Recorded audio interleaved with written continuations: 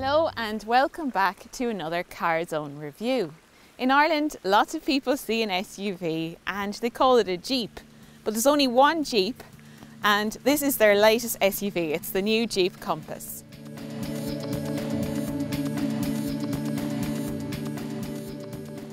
Jeep is now part of the Stellantis group and they also have a new distributor in Ireland. So this really does feel like a fresh start for the Jeep brand. This version of the Compass arrived in Ireland in 2018 as a mid-size SUV to take on the likes of the Hyundai Tucson, the Kia Sportage and the Nissan Qashqai. Now it's back with this latest version that has some tweaks to the styling, the interior, and there's also the addition of some new hybrids.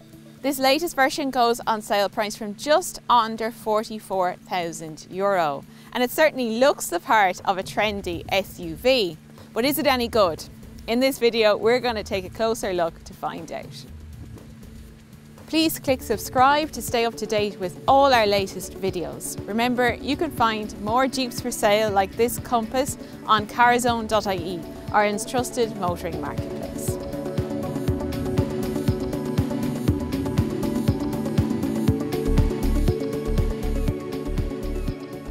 Jeep is famous as an American 4x4 specialist brand, and they have a long history in creating very tough and capable vehicles like the Jeep Wrangler and the Jeep Cherokee.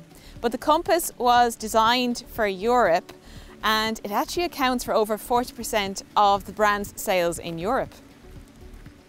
The Compass might be Jeep's most European model to date, but it hasn't lost any of those iconic design cues that the brand is famous for, like this iconic 7-slat grille, the squared off wheel arches and boxy proportions. I think the Jeep Compass looks really well and it really stands out in the segment as something much more rugged and authentic than the competition.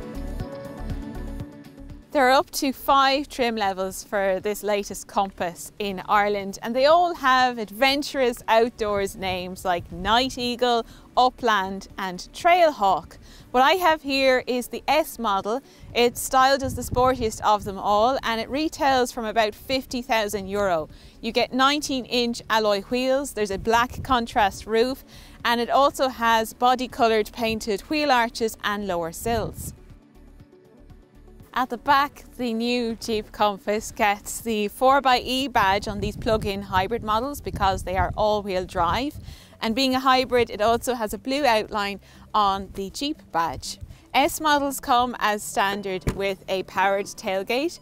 It is quite slow to open and close, but when it does, you have 438 litres of boot space, and that's the same across the board in the Compass range. It doesn't matter whether you go for a plug-in hybrid or just a basic petrol engined Compass.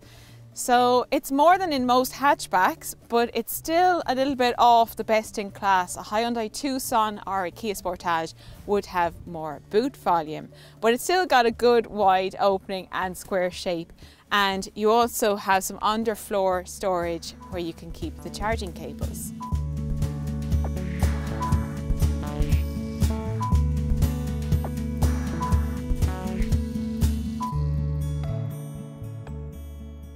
For this latest version of the Compass, Jeep has significantly revised the interior, which is very welcome. The previous version of the car, there was quite a lot of cheap feeling materials, and then the design was also quite boring considering it's from a brand as iconic as Jeep. But that's all changed now. They've improved the quality of the materials. There's lots of soft touch materials in here, and this S model also gets leather seats. This version of the car also gets a new digital driver display, and there's also this new 10-inch screen for the infotainment. There is lots of functionality in that and it's pretty easy to move through different menus. There's also physical buttons for the ventilation controls. This new digital instrument cluster is a welcome addition, but I do think some of the icons are quite small and it does look a little bit busy. Jeep, of course, is famous for their four-wheel drive capability, and this Compass 4xe does not disappoint. There's lots of little tools to help you tackle whatever terrain's in front of you. So we can switch between different modes, for example snow or sand and mud, and then there's also 2 4-wheel drive traction modes, 4-wheel drive low and 4-wheel drive lock, and there's even a hill descent control. Altogether, the cabin of the new Jeep Compass does feel more modern and better quality than before, but it's still not quite as polished as some of the best in the segment, like the Peugeot 3008 or the Hyundai Tucson. But all versions do come well equipped. As standard, you have 18-inch alloy wheels, a rear view camera, there's keyless start, there's climate control and safety features like lane departure warning and traffic sign recognition. Also, on all but the entry model, you get a wireless smartphone charger. So the doors open wide, giving you good access to the rear of the car. And then once inside, it does feel roomy for a family car. The boxy proportions means that there's lots of headroom, and the footwells are a good size as well. Now the middle seat is a bit smaller, but that kind of goes with the territory of these mid-size SUVs. And it actually is quite comfortable to sit there. You've got a flat space here for your feet. The backrest of the middle seat doubles as an armrest, but that's not ideal because you've got this space through to the boot. But you do get 2 cup holders. There's also separate air vents for rear seat passengers, and there's a USB-C port and a USB port.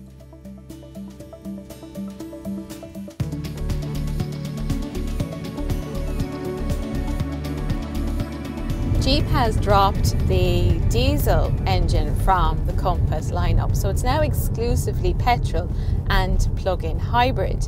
The entry into the range is the 1.3 litre petrol engine with 130 horsepower.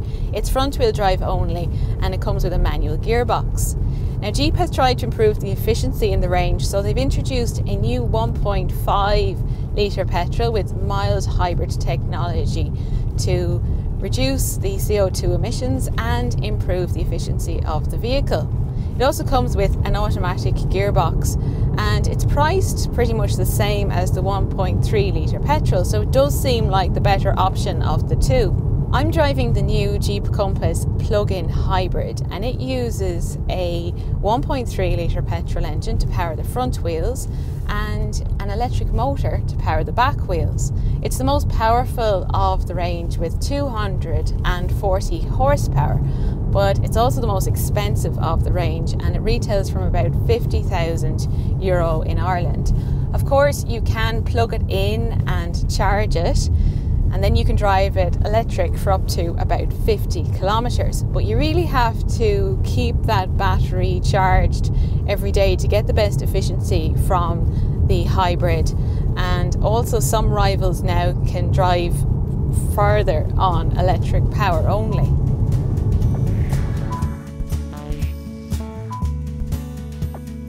So being a plug-in hybrid, you can charge the battery, and when you do that you'll have an electric driving range of up to about 50 kilometres on electric power alone.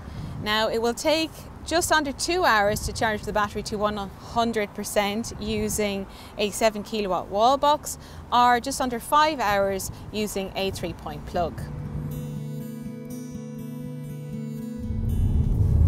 On the road, the Jeep Compass is a pretty much straightforward drive for an SUV. The steering is very light, so it's nice to drive around town, but out on bigger roads, the steering does feel quite vague. But there is lots of grip, and it's comfortable for the most part as well.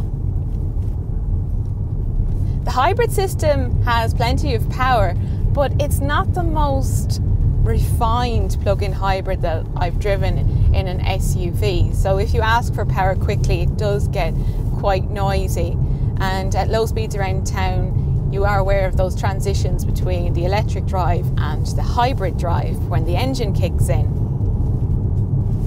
But the Compass does seem to be an SUV that favours a more relaxed drive, and that's when you'll get the best efficiency from it as well.